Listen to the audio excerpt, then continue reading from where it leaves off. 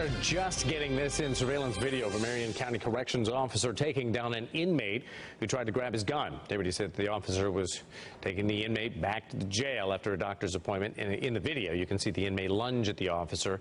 The two then struggle before the officer throws the prisoner to the ground. Deputies say the officer used his training to secure the situation. Inmate was not hurt, but the officer did receive a few cuts and scrapes.